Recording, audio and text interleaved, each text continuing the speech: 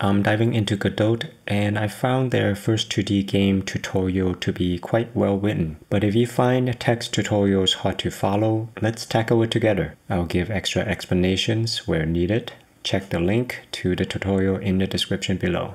Okay, let's get started. Under your first 2D game, I'm going to expand on contents and then click on setting up the project. First, we launch the Godot editor and create a new project.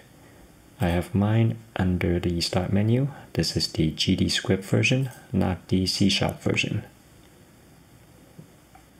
Click on Create. I'm going to name mine Godot First 2D Game. It's going to create this new folder, and I want to create it under My Projects. You can put it wherever you want. Click on Create and Edit. The editor is open. The tutorial comes with some artwork and fonts, so download this zip file. I already have it downloaded. I'll open it up. It comes with the art and font, and I'll just do Ctrl+C to copy it. Back to my editor on the bottom left. This is the file system. I'll just right click and say open this in a file manager.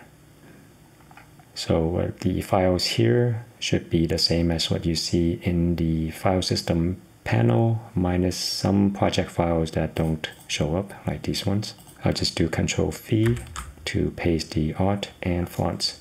Let me open up art. So we have the sprites for the enemy here and the player here. And I think we have some game music too. And then this is the font that it wants us to use for the game. Okay.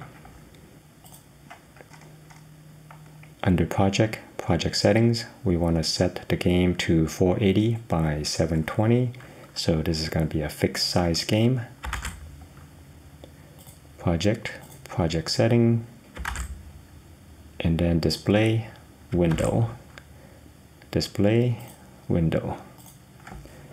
Set to 480, height to 720. Under the stretch options, set the mode to canvas item and aspect to keep. This is going to ensure that the game scales consistently on different screen sizes. We'll go ahead and do that. Aspect already on keep. Click on close. This section just tells us that we're going to create a player, going to create the enemy mobs and a heads-up display. And finally, the main scene is saying that this is a small project and we can organize it however we want. So what I'm going to do is create folders for each one of these resources. Now let's go and click on creating the player scene. In Godot terminology, you can think of a scene as a reusable game object. In this case, we're going to create the player game object or scene. Once we create the player scene, we can actually test it separately from the other objects like the enemies or the head-up display. And the scene is going to consist of a tree of nodes. Just think of a node as a piece of functionality. We're going to put together a bunch of them that's going to provide the full functionality for the player.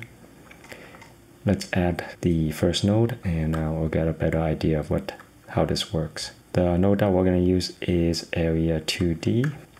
Over here on the left, click on other nodes, start typing area, and it automatically finds area 2D. Click on create. Now area 2D has been created. If we want to know what this item is, right click on it, click on open documentation, and it gives an explanation of what this object is. It is a region of 2D space that can detect collisions. So that's what we're using to represent the player.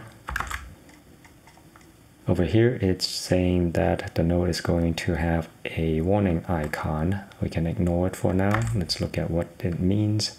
It's this warning icon here. It's telling us that we need to add a collision shape. So we'll do that in a moment. We'll change the area 2D node and name it player by double click on it. Player. Before we add any children to the player node, we want to make sure we don't accidentally move or resize them by clicking on them. What we want to do is click on the group icon to group the player and add all the nodes underneath it. So with the player selected on the top here, switch to the 2D editor. Here we'll find the group icon. Click on it. You can see that it's activated here. Any children that we add here is going to be grouped with the player.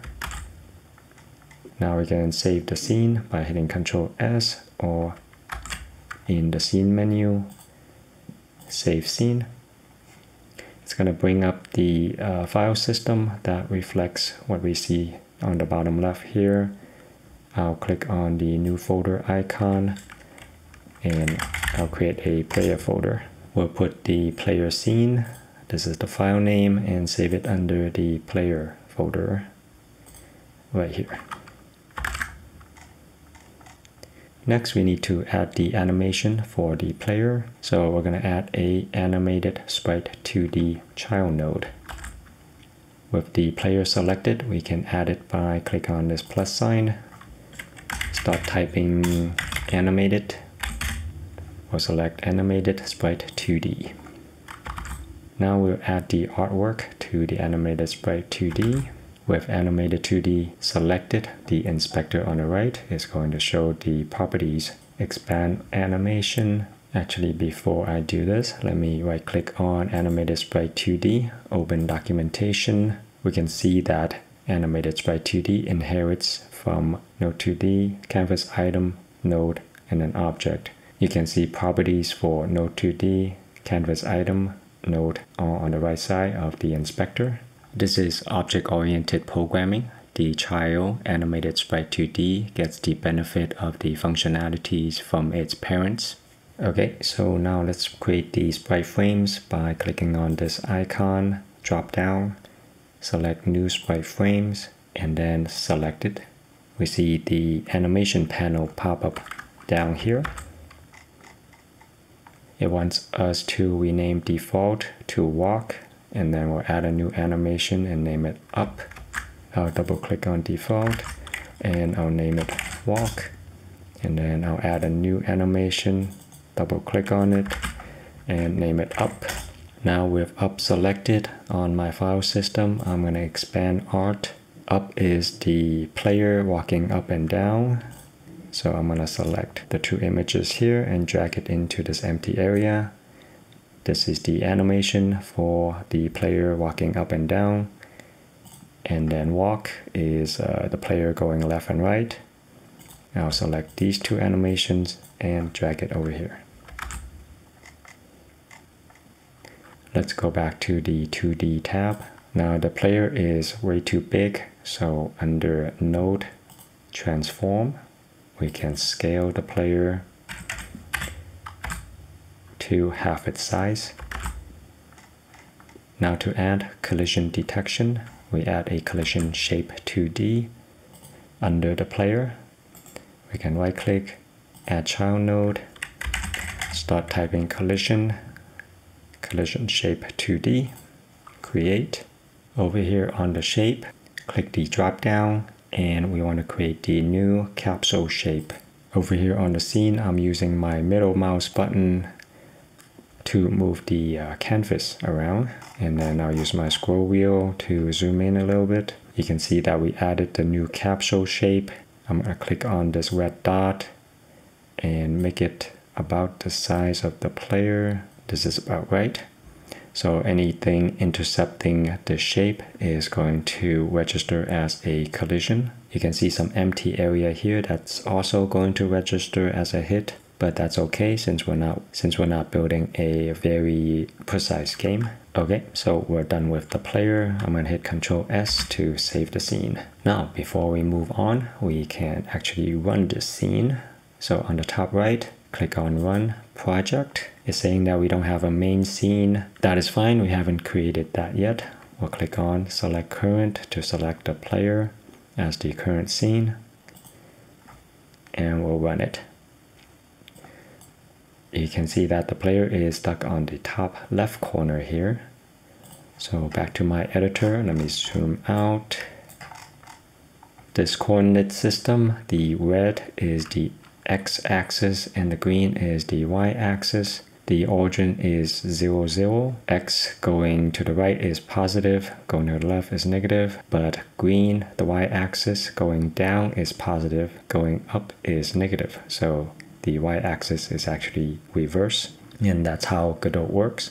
This blue purplish square or rectangle is the 480 by 720 viewport. So this is the game that matches up with what we see here. And of course our player is at the origin. What we can do is click on it, move it to the middle, and rerun the scene. And now our guy is in the middle. Since we haven't done the input yet, we can't move this guy, so that's what we're gonna do next. I'll see you in the next video.